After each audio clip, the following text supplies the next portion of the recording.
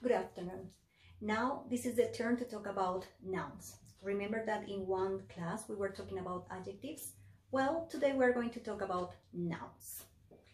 Take a look at this graphic. The definition of a noun is a basic element of a sentence.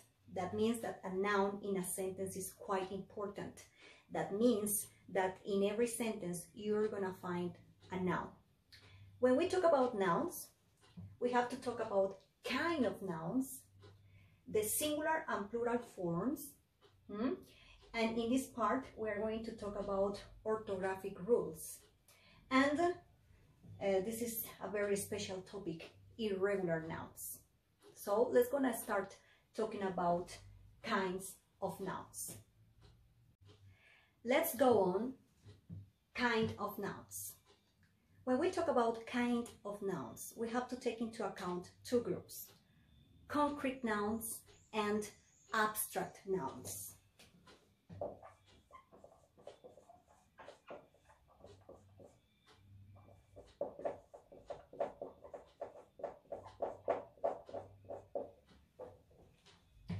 Concrete nouns are those nouns like people, places, things, or animals. That means that this is a group of words that you can see, you can touch, even you can smell. For example, people. When I say people, we can mention in this group my father, my mother, my sister, my students, me, Maria, John, any word that means people. Other example in this group is places. In this group, we can mention, for example, school, university, house, building, and many other places. Another example here is when we talk about things.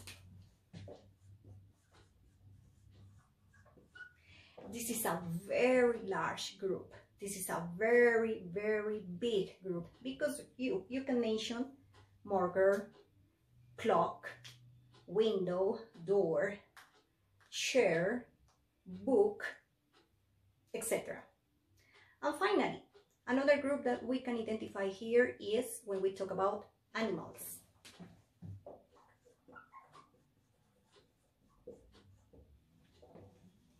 Very simple, right?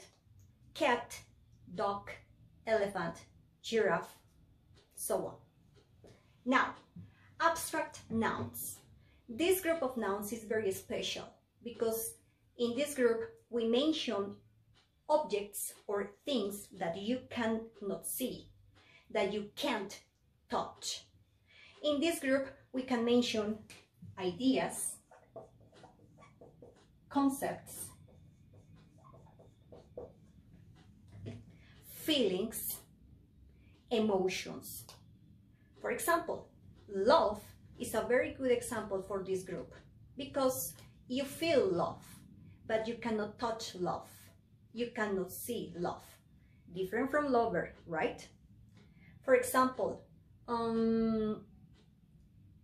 tired. Tired is a feeling. You feel tired, but you cannot touch that feeling. So remember, concrete nouns and abstract nouns.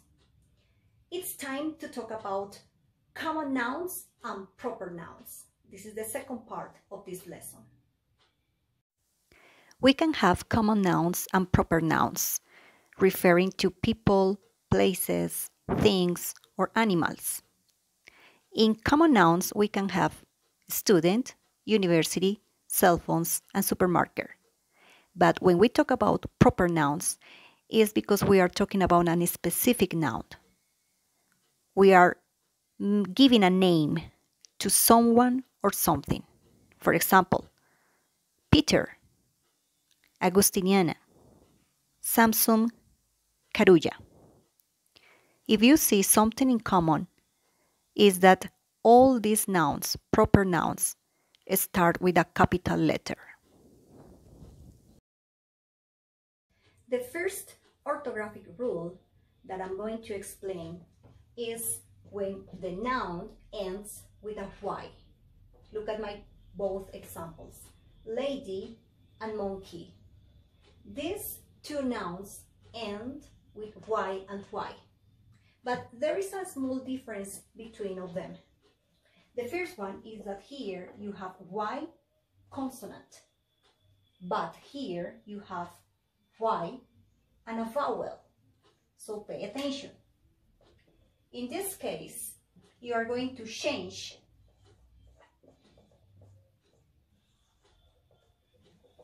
this Y by IES. And here, you only add the S. Why? Remember, here I'm gonna change this Y by IES because I have here Y as a vowel sound, and before the Y I have a consonant. Here I have Y as a vowel sound, and before of it I have another vowel. That is the rule. I'm going to repeat the rule. When you have Y and consonant before, you have to change the Y by using IES. But here, because you have Y and before you have a vowel, you only have to add the S. The second orthographic rule that I'm going to explain is when a noun ends in S, SH, X, CH, or Z. Let's gonna make some examples. Here, for example, the noun bus, which is the plural form of bus. You have to add ES at the end of the noun. Buses, right? Let's gonna have an example with SH. Bush. When I form the plural, I add ES.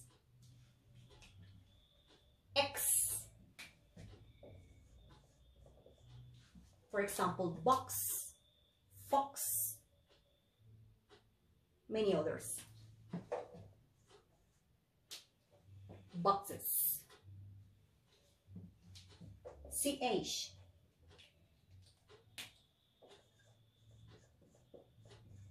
Watch. The plural form, watches. The last word is the word that students don't like. Quiz. Plural form, quizzes. This is the rule about adding ES at the end of the noun, but in some special cases. When the noun ends in S, SH, X, CH, and Z. Let's gonna have a look for rule number 3. Now, orthographic rule number 3. That is when you only have to add a S at the end of the noun. Studio, video, tomato. As you see, these 3 nouns end with a O. In this case, very simple and similar to the Spanish language. Studios, videos, tomatoes. And this is the part that many people don't like, the exceptions. I identified 3 common exceptions: live, wife, shelf. These 3 nouns are in singular form. What about plural form? Take a look.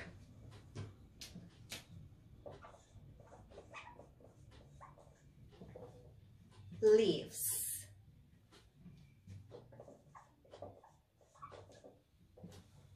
wives.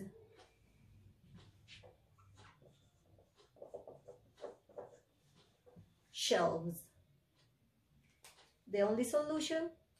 Memorize them. Now, in order to finish this wonderful topic, irregular nouns. We have three different groups. The first group is, for example, when we say woman as a singular noun, but when you talk about plural, you don't say women's, no. You say women. Men, plural form, men.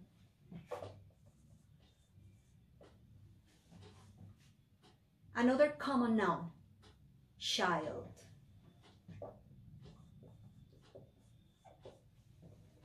A child, plural,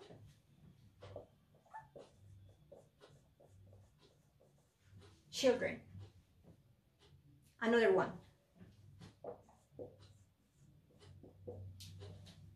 foot, one foot, plural,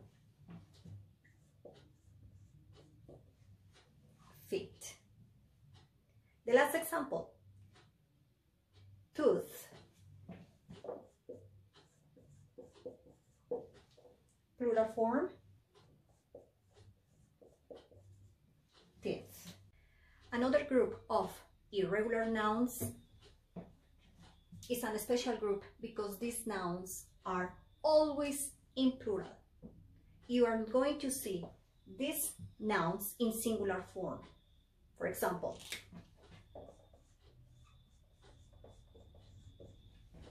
pants. You don't say pant, you say pants.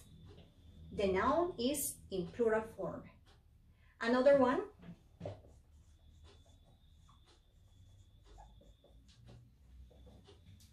pajamas. You don't say pajama.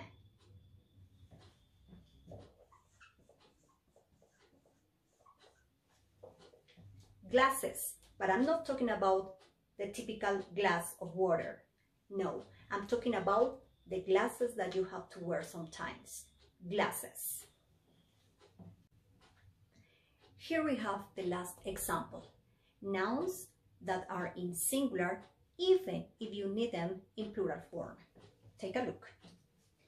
Sheep, deer, fish, moose.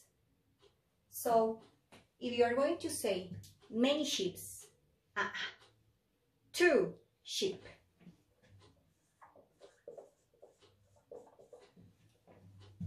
You don't add a s. That is impossible. This is a rule. We have some nouns that they are going to be in singular even if you need them in plural form. Deer, 3 deer.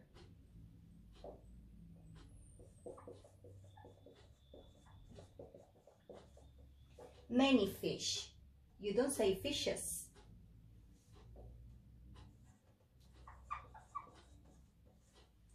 And finally, 2 moose. Now let's gonna do an exercise. Pay attention to this text.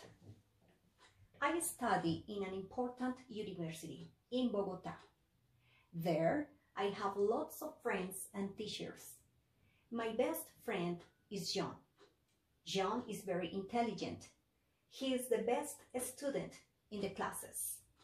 Today, we have 2 quizzes. So then, I'm very excited. Let's gonna underline the nouns that we can identify. And let's gonna analyze if we are talking about proper nouns or common nouns, and if it is the case, if it is an abstract noun or a concrete noun.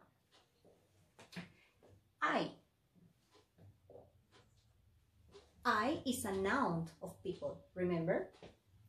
Study in an important university. University is a noun of place. In Bogota. So here I'm talking about a place, but this is a proper noun. Bogota is a name of a city. So this is a proper noun. University is a normal place, is any place, so it's a common noun. There, I, once again, have lots of friends. Friends is a noun, talking about people. And teachers. Teachers is a noun of people. Teachers and friends are common nouns. My best friend. Again, friend is a common noun and friend is a noun of people. Is John. John is a noun, but in this case is a proper noun. John, again, proper noun, is very intelligent. He's the best student. He is a noun, right? A student is a common noun. Of the classes. Classes is a noun, common noun. Today we have 2 quizzes. Quizzes is a very particular noun. Remember, the noun that the students don't like. I am very excited. I is another example of a common noun. Do you identify an abstract noun? Yes, maybe. Today is an example of abstract noun. Today is a noun, but you cannot see today. You cannot touch today, remember? So today is the only abstract example that we have here. Let's gonna continue practicing with some examples. Thank you very much for your attention.